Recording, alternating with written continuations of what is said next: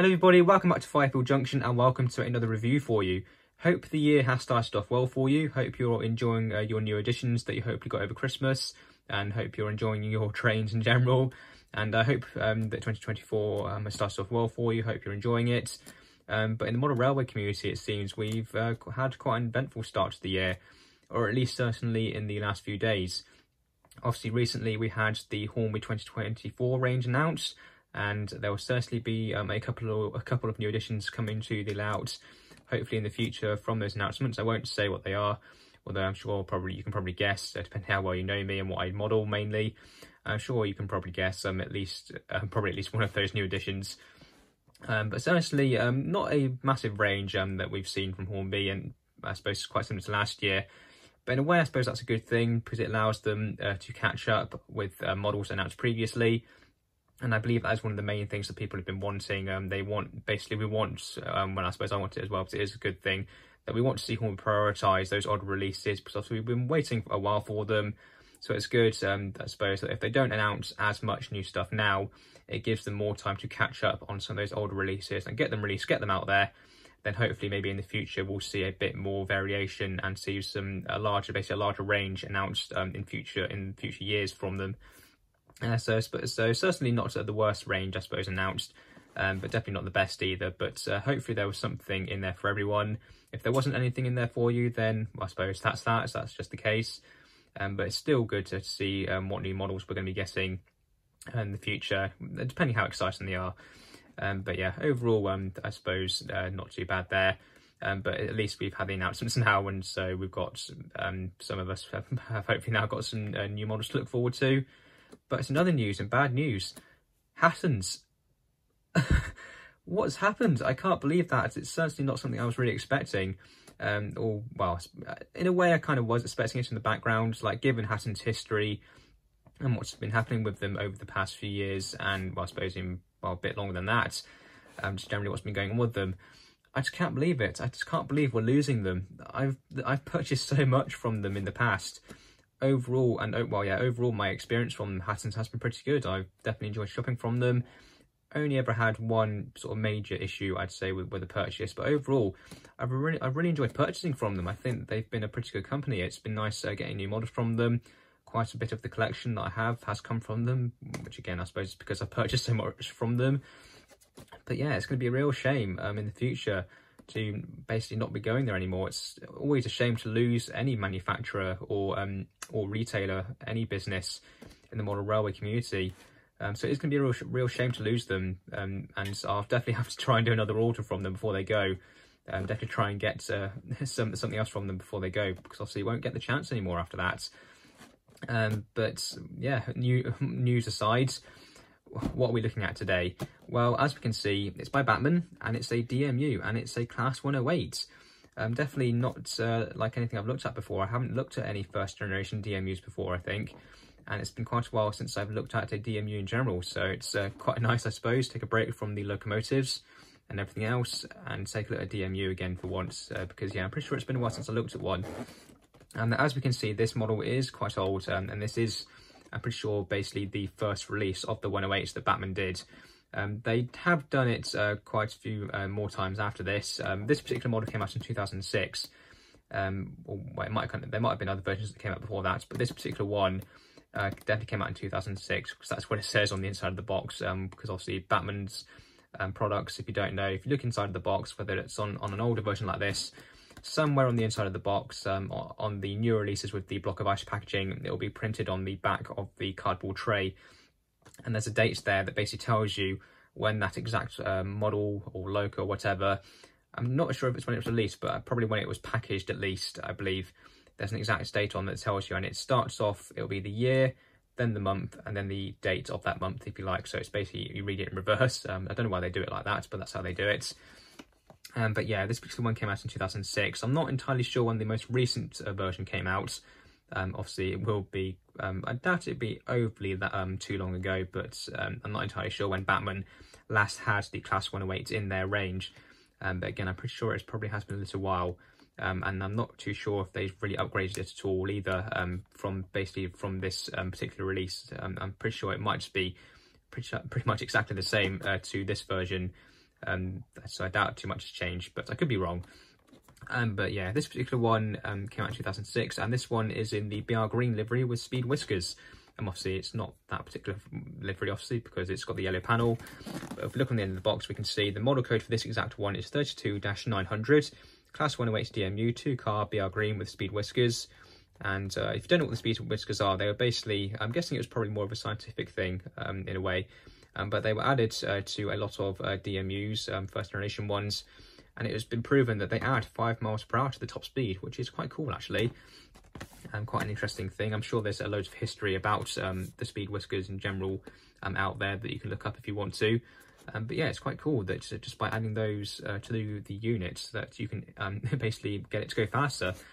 But this particular one is also DCC ready, as we can see there. So 8-pin DCC ready in both units. There's no electrical connection between the 2 cars on these models. You do have to put an 8-pin decoder in both units, which obviously it's understandable, but obviously if this was brought back today, if Bachmann were to retool it and upgrade it, obviously we would definitely have an electrical connection between the 2 units, so that you only needed 1 decoder. And this particular unit has been chipped as well, by the way. It actually came chipped when I bought it anyway from Hatton's. It did come from Hatton's, probably no surprise there. But yeah, it did come chipped by the previous owner, so I don't have to worry about chipping it, which is quite good. And a bit of history, I suppose, on the 108s in real life. Probably good to get out of the way before we get into looking at the model. They were built between 1958 and 1961. They built 333 of them, so loads and loads built. They were withdrawn, all withdrawn by 1993. But loads have been preserved, luckily, which is nice. Loads and loads of them have been preserved. So if you want to go and see one, it should be nice and easy. There's pretty much loads of heritage railways that have them. There's one in the National Collection in York as well at the National Railway Museum. So yeah, if you do want to go and see one, it should be nice and easy for you. But other than that, there's not too much else interesting on the box for us to look at. So we'll take the sleeve off, and then we've got the 2 typical sort of Batman boxes here. So we might as well start off with the most units. That's probably going to be the slightly more interesting one. So just open the box, so it should be nice and easy. There we go. We can slide it out, and we'll put the box to one side. So we've got the usual sort of card inserts here. So we've got the photo on the front of the real thing.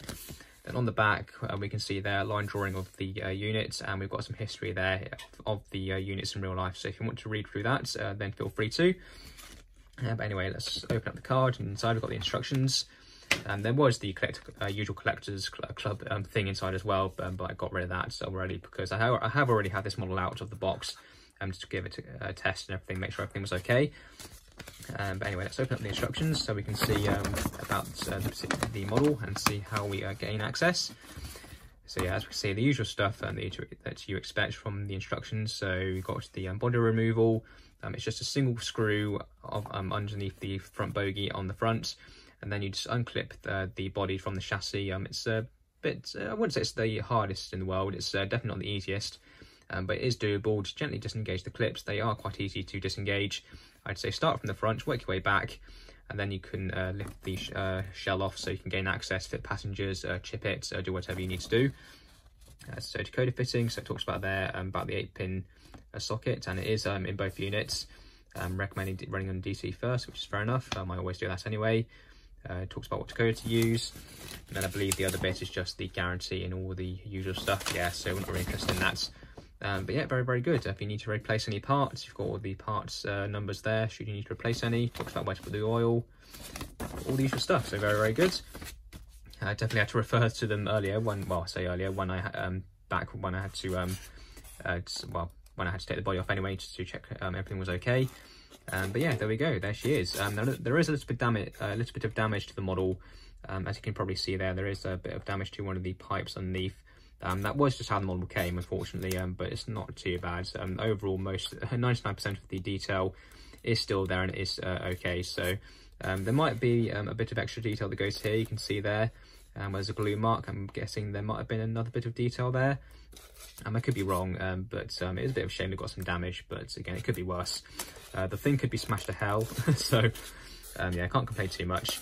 But anyway, let's guess we're out and have a look. Oh, before I do that, so there is these couplings here, and these are just so if you want to, but it's basically just so in case you want to couple multiple of these together or couple it to another DMU, then you've got a couple of tension locks there. and then you can just put them into the NEM pockets on the front bogie there. So nice and easy to do.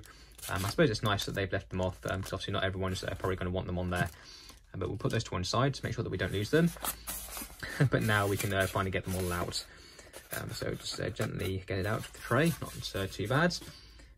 And there we are. So be really careful that I don't damage any of the underframe. I should be okay. I think that's okay there, yeah. So there we go. And yeah, overall, she's not too bad, is she? Considering how old this is, I mean, for 2006, this is pretty good. It's definitely better than what probably Hornby were doing at the time with a lot of their models. But the buffers are sprung, which is nice. One of them's got a bit of a glue mark on them. But again, she is old. She is second hand. She's not brand new anymore, so can't expect her to be in tip-top condition. The bogey's toned quite nicely. Got some nice painted axle boxes there. And the underframe detail is very, very nice. It's not all one solid colour or one giant moulded piece. It is got some depth to it. Again, it's just a shame I've got that damaged pipe there. I will have to fix that at some point, but it's not too bad, so I can live with it for now. You can see where the motor is, obviously, with the giant sort of blanked out section at the back there. But it is just the typical sort of Bachmann motor. I believe it is 5-pole in around here, and you've got a flywheel, and it just goes to the sort of gear tower where you've got worm drive. Then that just drives this bogie here. So it's single bogie drive, but that's fine. You don't need, obviously you don't need this entire unit driven for just this 2-car unit. The motor and having just this bogie driven is more than sufficient enough to get the entire thing moving. You really don't need anything else. You've got more sprung buffers on the back.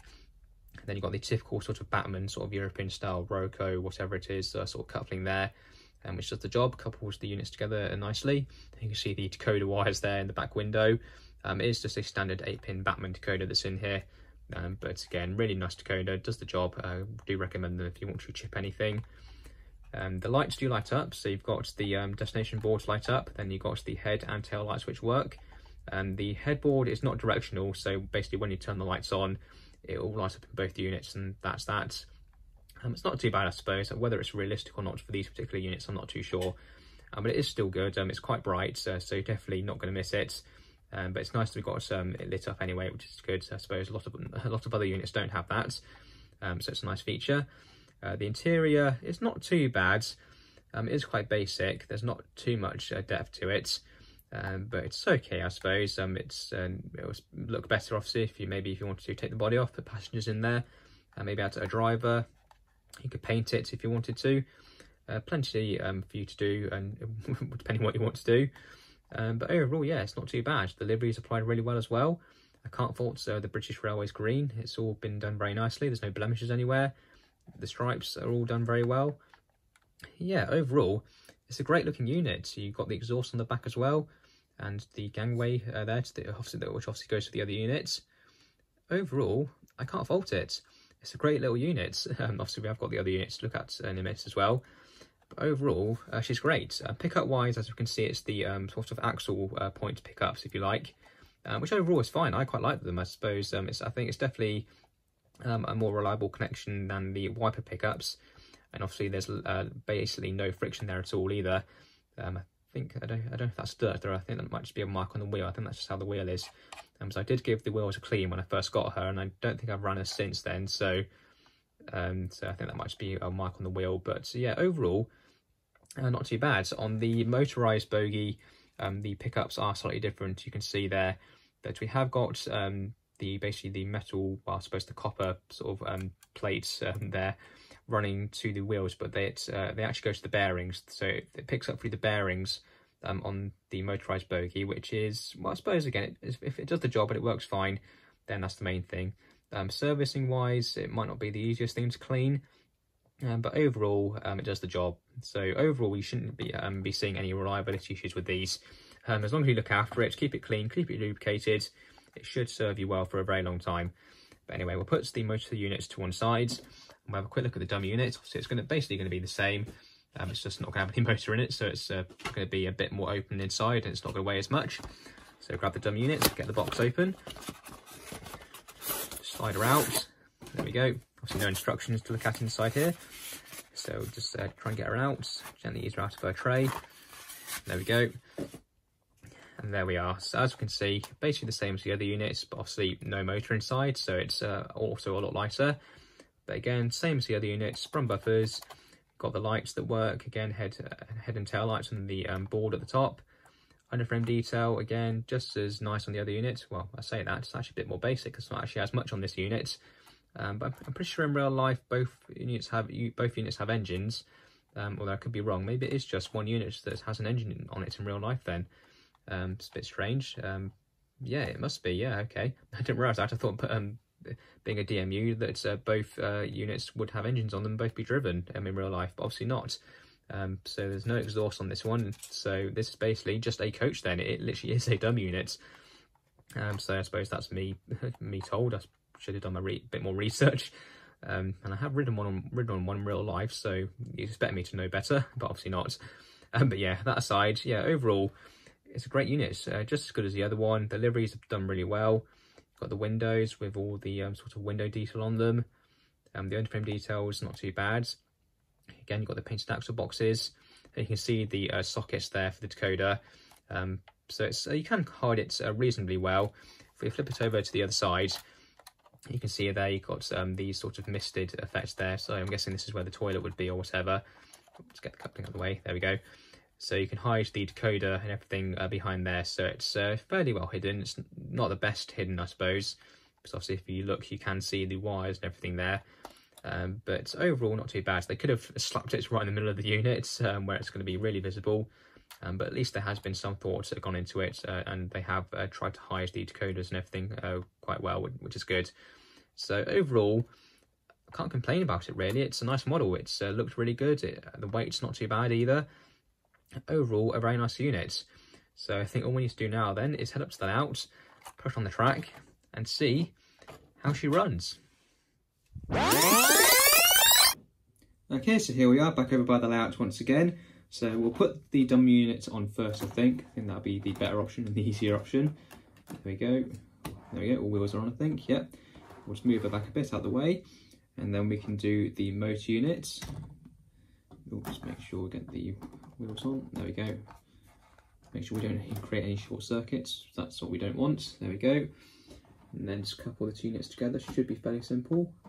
Yeah, there we go. I believe we are coupled. Yeah, there we go. It's just all on, ready to go. So before we get her going, we'll put her lights on.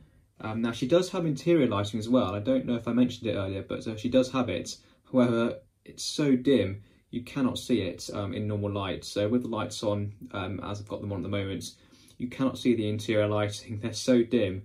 However, once I've got the lights on, I will turn the lights off in here so you can see it. The camera doesn't pick up the interior lighting incredibly well, even in pitch black.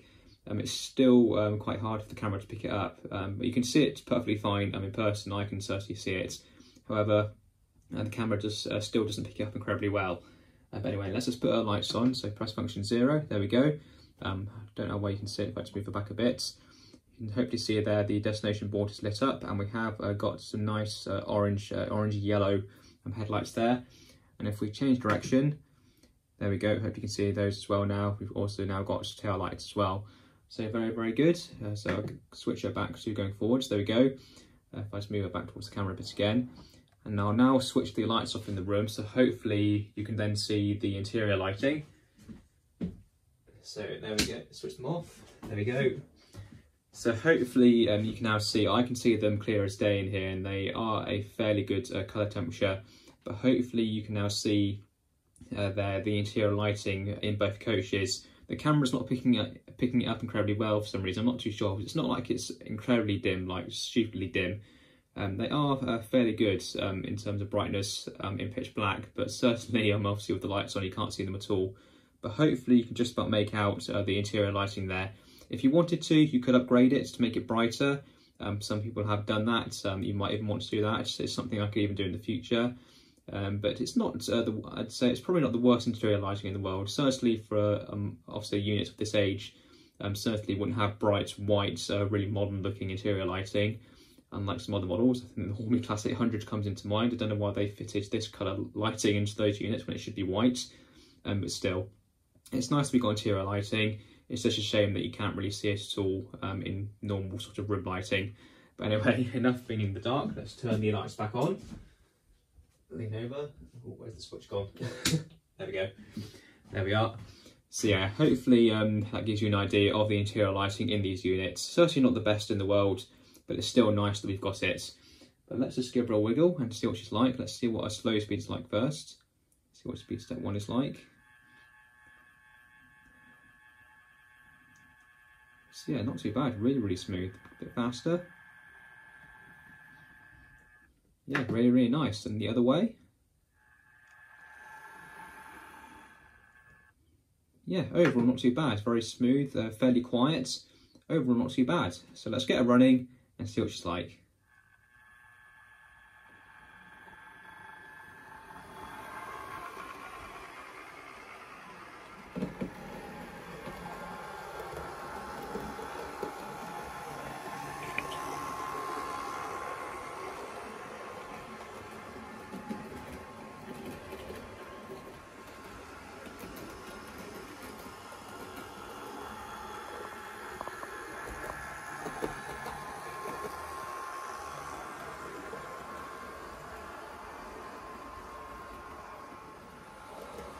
Well, overall, she's performing rather well.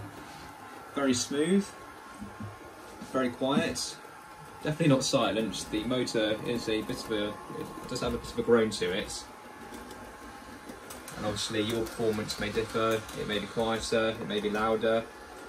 Obviously on DC it will be different, and obviously with DCC it depends what decoder you use as well, can depend quite a bit on noise, and even the DCC controller that you use can depend on the noise the model makes as well. But overall, certainly not too bad. A very nice performer at all speeds. Can't fault it. A beautiful model.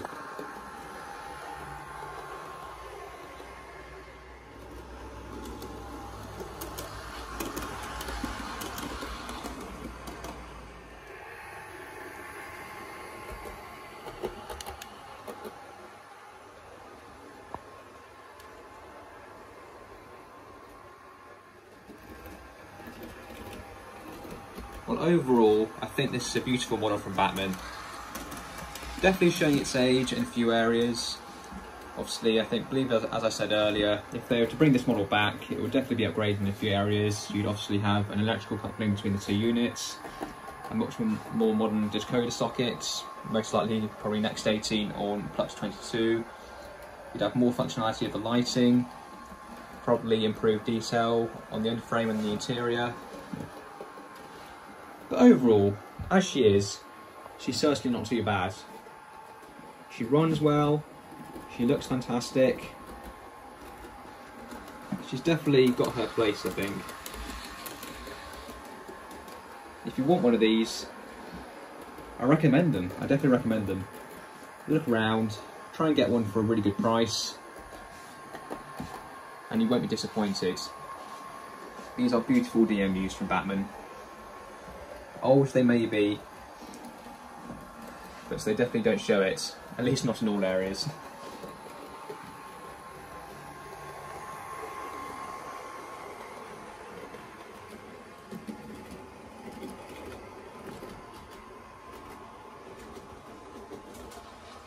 And now time for some ratings for the Bachmann BR Green Class 108. So the detail on this model, overall, I can't really fault it. It's definitely not the best in the world. I do feel that there could be a couple of improvements here and there, mainly being the underframe. I think the underframe could be a bit better, a bit more painted detail on there would have been nice. And I think the interior lighting, as nice as it is that we've got it, and it does look good in the dark, you can't see it at all in normal lighting. You literally cannot see it at all. You have to really, really look up close, and even then you'll probably struggle to see the light. So I do feel that maybe the lighting could have been ever so slightly brighter, just so that you could at least get a tint of it in the normal lighting, which is what you're normally going to see it in anyway. I just think that would be nice, that you can actually see it to start with, just with normal viewing distance and in normal lighting. Just to see it, even ever so slightly, it just would be nice. But the fact that you can't see it at all in normal lighting, I just think it's a slight letdown, because you've got that feature, but you can't really see it or really use it at all for the most part. It's a bit of a shame, but still, it's nice we've got it, so that's the main thing. And overall, everywhere else, the detail is very nice. You've got a beautiful livery application, you've got sprung buffers, directional lighting, the headboards light up. The interior, I suppose, maybe is a bit lacking, but it's still nice that we could put some people in there. It's all been nicely moulded. Overall, the detail is acceptable. The performance on the model overall, I can't fault it at all. The model runs beautifully, it's nice and smooth, it's consistent. The motors, I suppose, is a little bit loud, it's got a bit of grumble to it. But again, she's old, and maybe she's maybe the motor's just starting to show its age a bit. Maybe she's not been looked after in the best of lights from previous owners. But it's certainly not too bad, it's still a decent performing motor. There are louder ones out there. Overall, I can't fault the performance at all, really, really nice. The quality of the model overall is beautiful as well. It's all been nicely put together. Obviously, I can't mark it down for that bit of damage because it wouldn't have been like that from the factory, or at least we hope not anyway. And again, the liveries have been applied really well. All of the details have been nicely moulded. Again, I just think it's that interior lighting that lets it down. The quality of it, I just don't think is the absolute best that it probably could have been. Again, if it had been a little bit brighter, I think that just would have made the model a little bit better overall. But apart from that little thing, overall the quality, I can't fault it at all. The value for money, overall, I can't fault it at all for what I paid. I believe it was £98 that I paid for this model, and for a 2-car DMU, DCC fitted, of this standard as well. You just can't fault it, can you? You just can't knock it down. It's absolutely amazing value for money. I do believe that most of the time, or 99% of the time, they will go for more than this. I probably just got quite lucky from Hattons with this price. But certainly, for the money that I paid, I can't fault it at all. Obviously, you might struggle to get one for the price that I did, but I certainly can't fault the value that I paid for it. Definitely 10 out of 10. So that's an overall score of 9.25 out of 10. Very well deserving. A beautiful DMU from Bachmann. If they were to bring it back, I'm sure it would be just as good as it is now.